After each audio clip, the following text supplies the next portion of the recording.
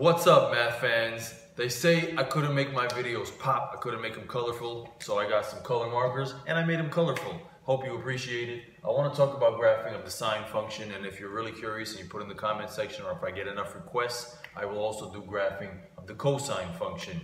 But hopefully if you learn anything from this video, you'll be able to do the cosine function on your own. So if you look at this part right here, from 0 to 90. Those are values that you should recognize. They come from special triangles. We call them special angles. And then I ask you to memorize the trig functions of those special angles. The trig functions meaning sine, cosine, and tangent. So I'm just going to focus on the sine for this video.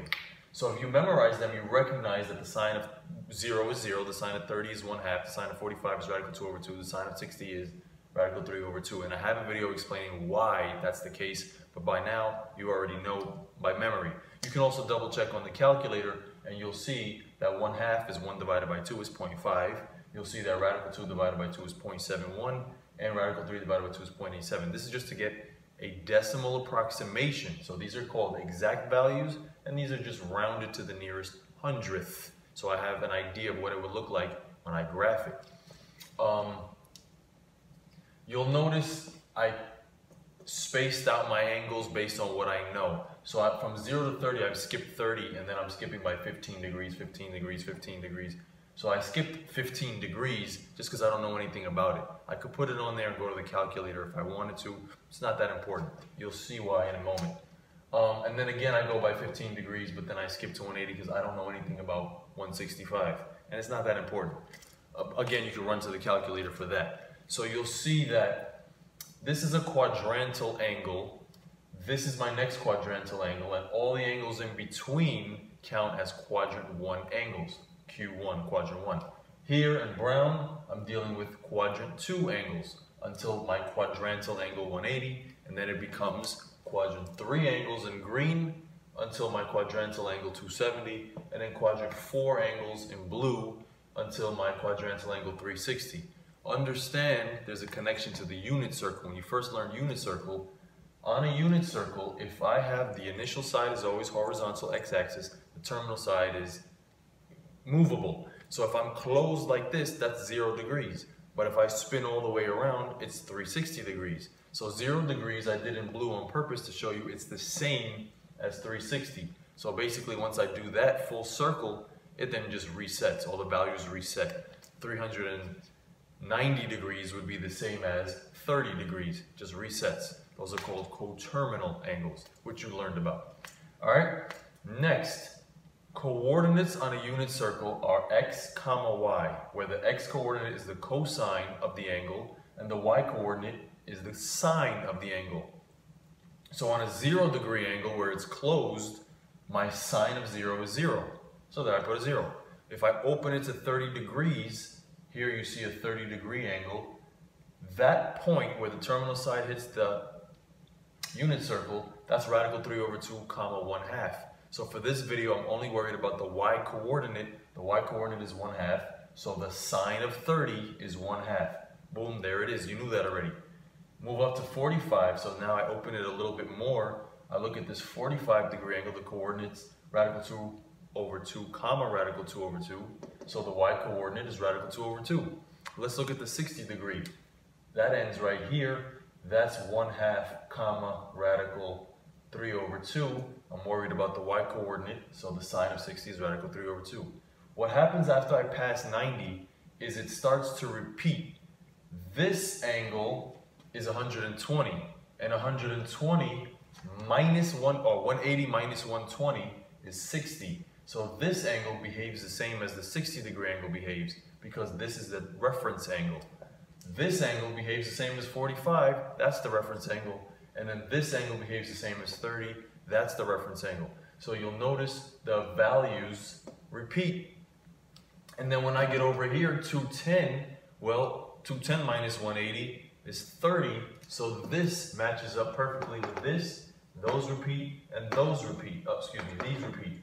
So as long as you understand reference angles, you'll notice all the values just keep on repeating once I got into quadrant 3. And then in blue, when I get to quadrant 4, well, guess what? Those also repeat. Those will match up as well. So why are these all positive answers and these are all positive answers, but look in the green and blue, quadrant 3 and 4 are all negative answers? I explained that in another video as well. If you remember a hint, all students take calculus. This means all the trig values are positive here. So in quadrant 1, everything's positive.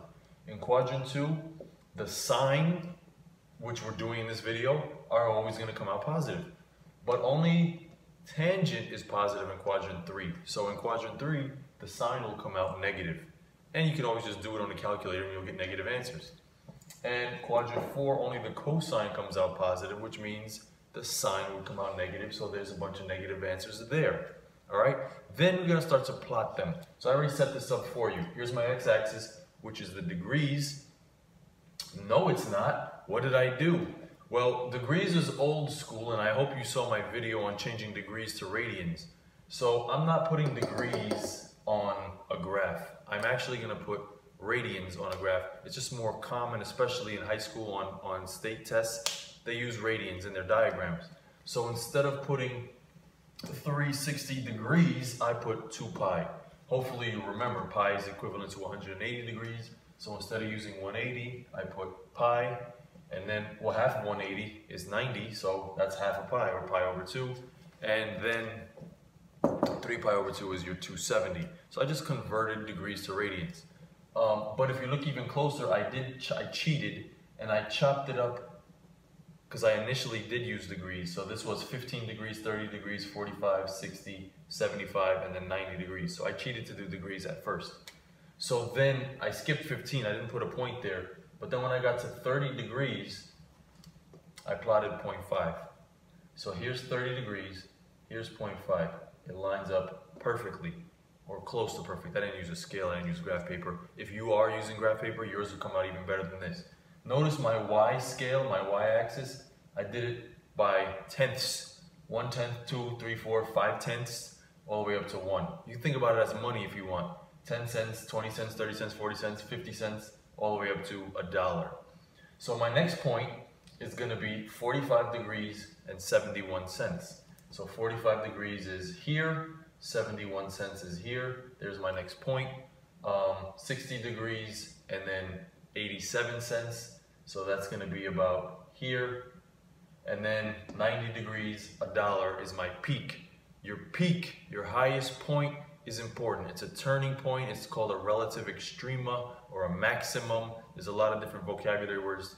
It's also synonymous with altitude, amplitude, and we'll discuss amplitude in another video as well. Then I reach 90, 0, and then it starts to come back down, and you can plot the next 3 points if you want, but I already know what's going to happen. I'm going to go, actually I already used the brown, let me go to green. It's going to curve back in like this, and then when I get to my quadrant 4 angles, it's curving back up towards 0 like that. And then, like I said, it resets, so I start all over again if I wanted to, but I've already filled one full cycle or one full curve, so this is just now be repetitive if I continue. So that would actually, that's not necessary. You could have it there, it's not necessary. If you have infinite space, you would just keep on doing this curve over and over and over and over and backwards. So I would actually realize that it came from down there like that, and this was negative pi over 2, but we don't have all day. Okay, so if you notice, there is a direct link between the unit circle. Every single point on the unit circle, the y-coordinate, now gets graphed here, and we create our sine curve. Same thing goes for cosine curve. Tangent has a little trick in it, but it's very, very similar. All right. Notice the highest point is 1, the lowest point is -1, because this is the graph of y equals sine theta. Or you could say sine x. It's the same, it's a variable. So no matter what my value of x is, if I wanted to know 90 degrees, I would just go here, sine of 90. Oh, it's 1. Oh, I knew that, but that's a good reminder. Watch my other video where I explain what happens when I stretch the graph vertically, when I mess with the amplitude. All right, thanks for watching. See ya.